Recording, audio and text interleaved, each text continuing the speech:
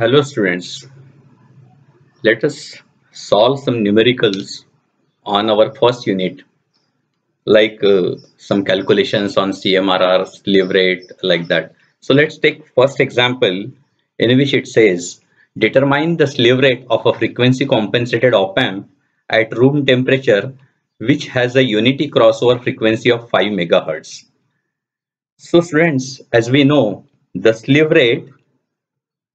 rate is defined as the maximum rate of change of output voltage per unit time. So we know slew rate can be defined as dVo by dt maximum. So how we can define as the given condition unity crossover frequency means the gain is unity.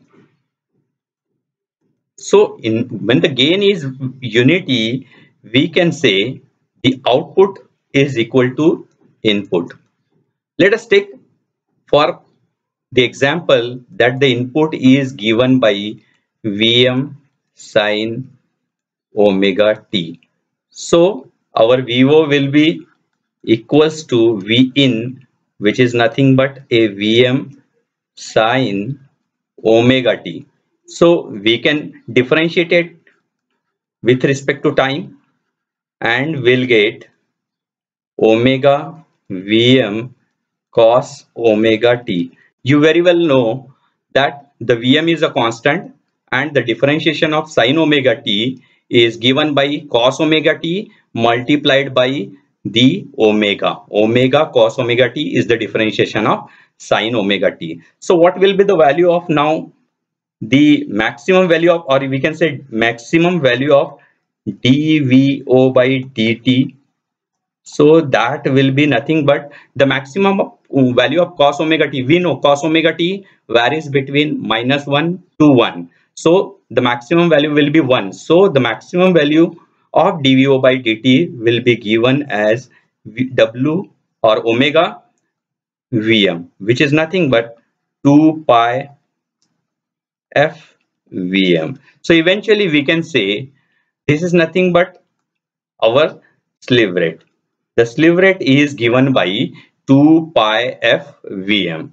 So we can now calculate the value of slew rate as 2 pi f Vm.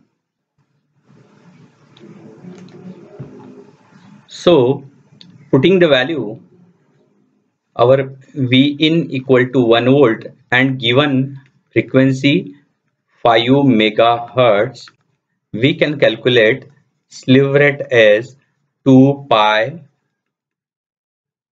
frequency is 5 megahertz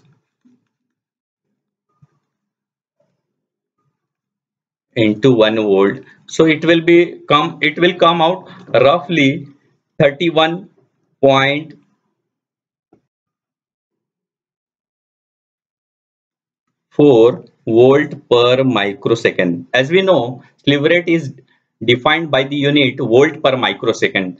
So now we can get a solution slew rate as 31.4 volt per microsecond.